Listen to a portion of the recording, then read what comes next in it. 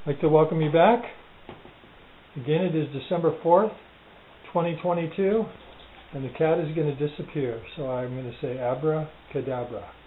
Okay, we're back. The cat has disappeared. Again, this was very much an unplanned. If given a choice,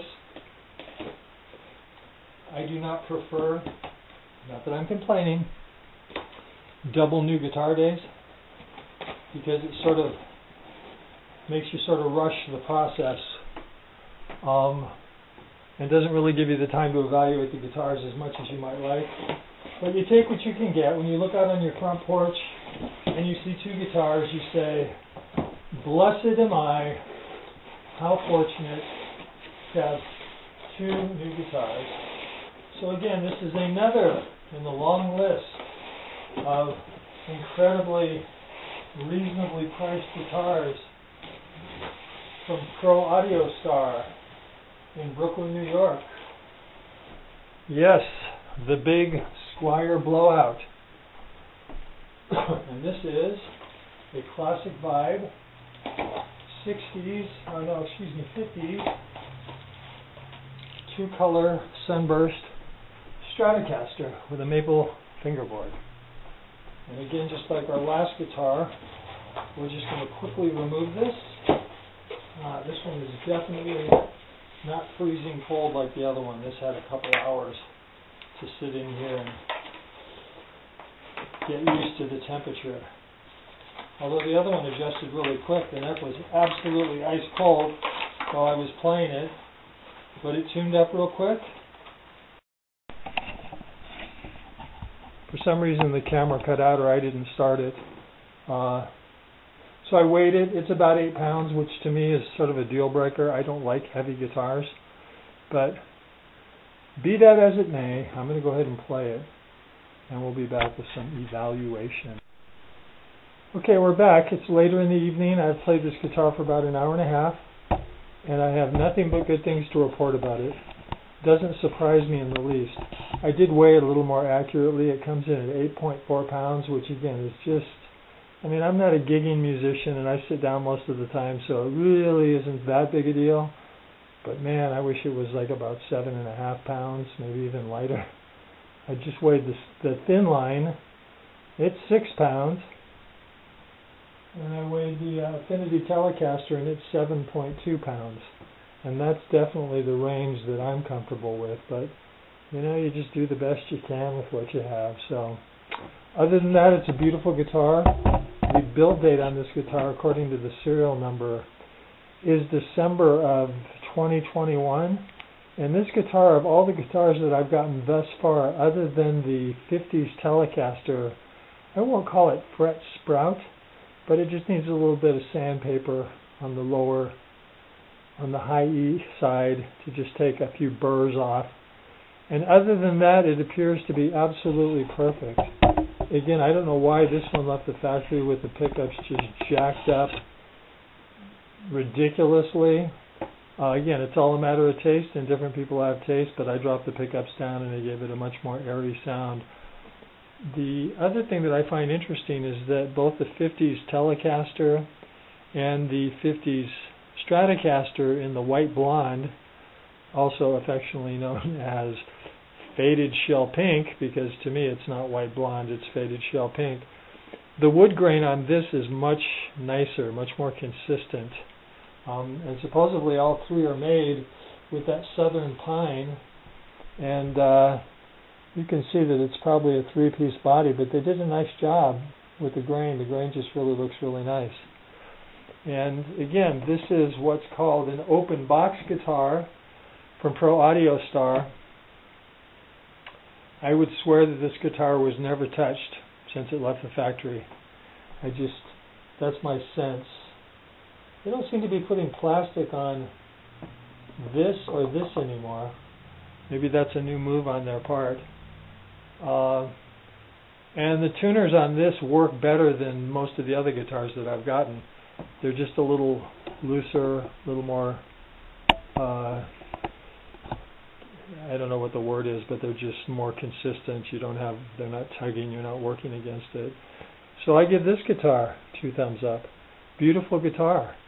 While it was on sale, it was $219, and these normally, whatever normal is, but the street price, the MAP price for these is about $419. They're on sale everywhere in the high threes, $380, $370. So $219 is still an incredible discount. And yeah, I have nothing but good things to say about it. That being said, I probably won't keep this guitar, although I might. It's sort of a battle between this and the 50s, because it plays really nice too. The 50s Stratocaster in faded shell pink, although they call it white blonde. And then I also have the 60s version of this guitar, which also plays really, really nice. So I may end up keeping one of them. What I'll probably do is at some point, before I put them up for sale, is weigh them and see if I can get one. If one can just be under 8 pounds, that would be great, because I know that the Classic Vibe Custom Telecaster is about 8 pounds, and the Butterscotch Blonde is about 8.3 pounds, and bit of a glitch there, we lost battery. I was probably right in the middle of talking. So anyways, everything in that, you know, all the Classic Vibes seem to be in the 8 pound range, so, and yeah, so anyways, this guitar is really a very, very, very nice guitar. And I do believe I only have one more coming, and that's because I like the Affinity Telecaster so much that I ordered one more guitar, an Affinity Telecaster in 3-color sunburst, which I don't really love sunburst on Telecasters, again, just personal taste. I like them on Strats better. I don't like pastel colors on Gibsons. You know, it's just personal taste. Who's to account for personal taste? But that'll make a total of 13 from this Pro Audio Star Magnificent, the sale of 2022. I've sold 2 guitars already. I did buy 2 of the Cabronita Thin Lines for some odd reason, but I sold that. And then the Cyclone, which I really liked on paper, and I liked the feel and I liked the look, but I just couldn't get a sound out of it that I was happy with, so I've sold that. So I've got some more guitars that I'm going to put up for sale on the local market here. Make a few bucks off of them, maybe give a good deal to someone else. But yeah, this has been a lot of fun, and there were other guitars I was tempted to get, but I just pretty much a Strat Telecaster guy, and that's what the really good deals were on, so I hooked up on it. So anyways, that's yikes. 3 guitars in 2 days and one more coming. I think I'll just wait and put them all on this tape and then edit them down. But I do appreciate you stopping by again for the 25th time. It is December the 4th, 2022. It is the final weeks of autumn. Soon the shortest day of the year will be upon us, and then we'll start getting those longer days, which is always really nice. The coldest weather up here is certainly ahead of us. We've had some sub-zero days, a few of them, but there will be many more. So we're enjoying today. It was, I think, above freezing by 1 degree. So, final call, Squier, Classic Vibe, 50s Telecaster in 2-color sunburst, maple fingerboard, nice guitar. One of the 2 updates they did on this version, the made in Indonesia, is they put the more robust switch in, and they also tapped in the bridge pickup to the tone control, which normally that wasn't. That was just on its own. So those are 2 nice little updates or improvements or changes, whatever you want to call them. But anyways, thanks for stopping by, and we'll see you again soon for another unboxing of a new, used, open box extravaganza guitar day.